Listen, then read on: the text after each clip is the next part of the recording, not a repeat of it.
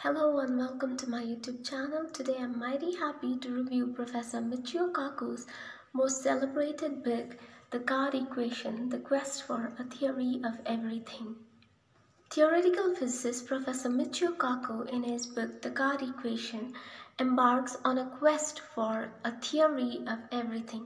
His thoughts on the subject are organized into 7 chapters, starting with the unification and ending with finding the meaning in the universe.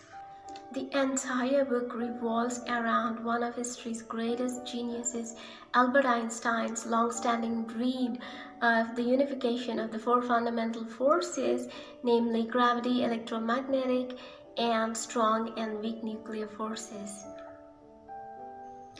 The first few chapters of the book trace the evolution of quantum physics, from the belief of an atom being an indivisible particle to the generation of a plethora of subatomic particles within the Large Hadron Collider.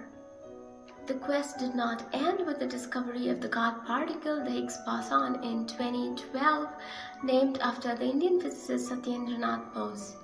A new theory emerged known as the Standard Model to describe a plethora of subatomic particles. However, a major loophole of the Standard Model was that it made no mention of the most important force controlling the universe, namely the gravitational force.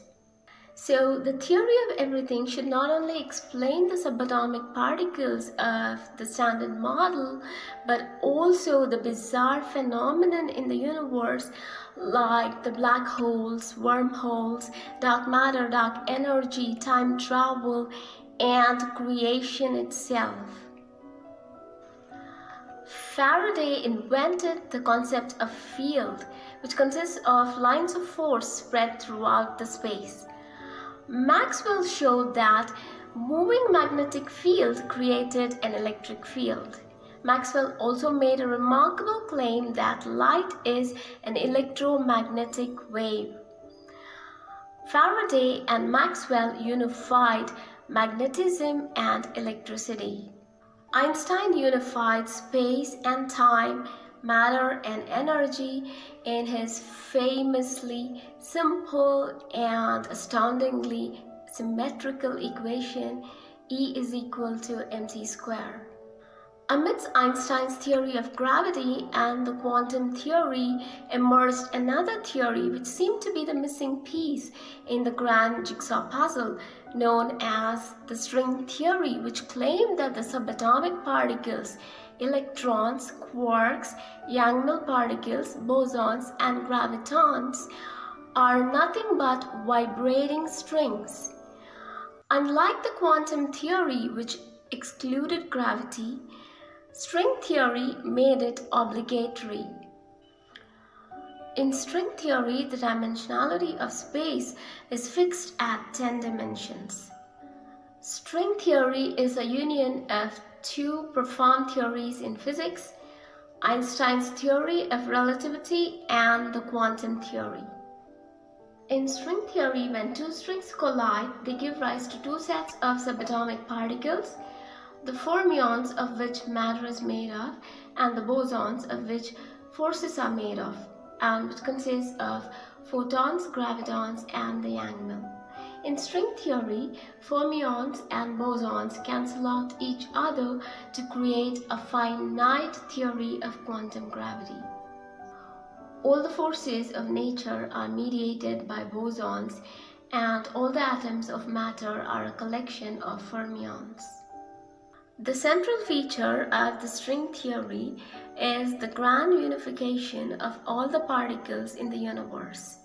In string theory, each particle has a superpartner called the sparticle or superparticle. The symmetry between fermions and bosons is called the supersymmetry, which allows to eliminate many infinities. String theory is the only theory so far that can unify gravity with quantum theory. Superstring theory, in essence, is the theory that can unify all known particles in the universe. Just when you thought you found the key to unification, physicist Edward Witten found a hidden 11-dimensional theory called the M theory, which is based on membranes rather than strings. A string theory is the reduction of the 11-dimensional membrane theory to 10 dimensions. A string is actually a membrane in disguise. Yet another concept of a holographic universe emerged, which described our 3D world as perhaps a shadow of the real 10 or 11-dimensional world. The biggest criticism of string theory is that it is unstable, because the energy possessed by the gravitons is quadrillion times greater than the energy possessed by the Large Hadron Collider and would require a particle accelerator the size of a galaxy for a direct test of the theory. However, it could be tested indirectly like most phenomena by examining the echoes from the sun, Big Bang, etc. And one possible signal from hyperspace is the existence of dark matter, which comprises of 26.8% of the total universe, and 68.3% of the universe is made up of dark energy. At present, the one leading candidate for dark matter is the WIMPs, the weakly interacting massive particles, among which one likely possibility is the photino, the supersymmetric partner of photon. Physicists believe that the Earth moves in an invisible wind of dark matter, which is probably passing through our bodies right now. If a protino collides into a proton, it may cause the proton to shatter into a shower of subatomic particles, which could then be detected to test the predictions of the string theory. The book answers one of the most intriguing questions of how could something come from nothing.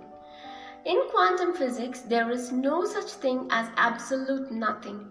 Absolute blackness does not exist. There is no absolute zero, because the atoms, even in their lowest quantum energy state, are still vibrating. Even pure vacuum is frothing with matter and antimatter, which Hawking called space-time foam. This is how something came from nothing. The book ends with Professor Michio Kaku quoting Stephen Hawking. If we do discover a complete theory, it should in time be understandable in broad principle by everyone, not just a few scientists.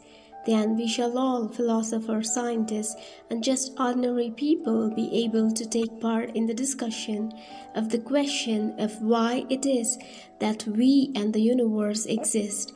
If we find the answer to that, it would be the ultimate triumph of human reason. For then we would know the mind of God. The God Equation by Professor Michio Kaku is a brilliant book, and I highly recommend it to anyone interested in quantum physics.